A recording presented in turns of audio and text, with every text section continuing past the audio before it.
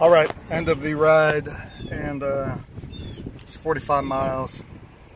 Took me most of the morning, and it was fun. It was good.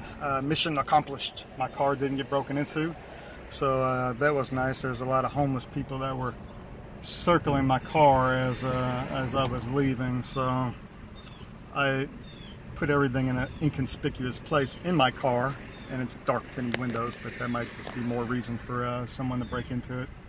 Not that they would have gotten too much, but right at the end I was thinking about the biscuits, and I was thinking about the different kind of biscuit poisoning we can have. The oh God, what kind of biscuits? We can have, of course, the belly biscuits, and then we can have belly biscuits when they're not too immense. The belly biscuit poisoning, aka muffin top.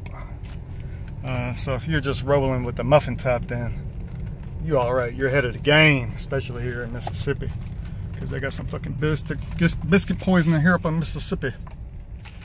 It is definitely the standard. So some people got the back biscuits, the booty biscuits, the thigh biscuits. They got the underarm biscuits. Some of them even have the overarm biscuits. That ain't nothing nice, some overarm biscuits. Then bicep biscuits. Then you got the chin biscuits. You got this is the anterior chin biscuit. Then you got the ones on the side, the buttermilk. Those are the ones that put you on a CPAP machine. BiPAP, CPAP. Some sleep apnea biscuits. Some people even got forehead biscuits.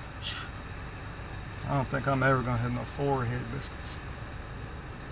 It'd be tough. That's some genetics there, I think. Boob biscuits, especially the guys. They got some side boob biscuits. I saw some of them today. I saw pretty much every kind of biscuit today that was to be had. Belly button biscuit. That's when it's kind of like, what is that girl from, what movie was that? Pulp Fiction. Bruce Willis's little girlfriend. She was talking about the little bump.